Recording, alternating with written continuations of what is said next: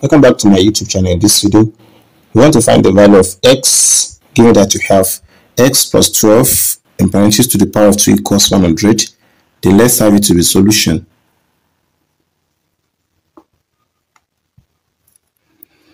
Then from here, let's introduce log to both sides of this expression. So we have here to be log x plus 2 plus 12 rather to the power of 2 equals log 100. So let us recall we have log p to the power of m equals m times log p.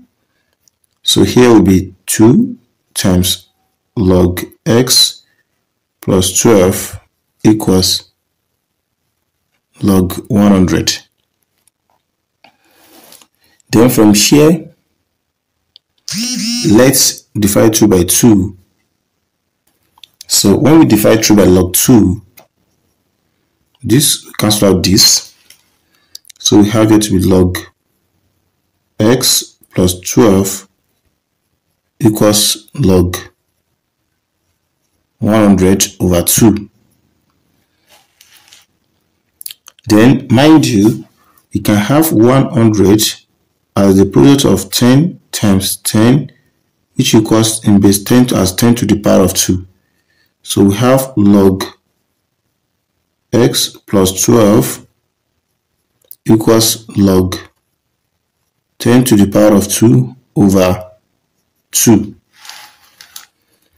So we have log x plus 12. This guy here will be 2 times log 2 over log 2. So this will divide by this 2. So we have log x plus 12 equals log 10. So from here, it is obvious that if we introduce log, if we cancel the log of both sides, here will be x plus 12 equals 10. Then from here we have x equals 10 minus 12. So we have x to be 10 minus 12 will give us minus 2. So x equals minus 2 from this side. So if you are to check, we have x plus 12 in parentheses to the power of 2. Then it's going to give us, or let us use another method. They're using log. Let's use another method. Let's call it method 2. We have x plus 12 to the power of 2 equals 100. X plus 12 to the power of 2, we can have this 100 as 10 times 10.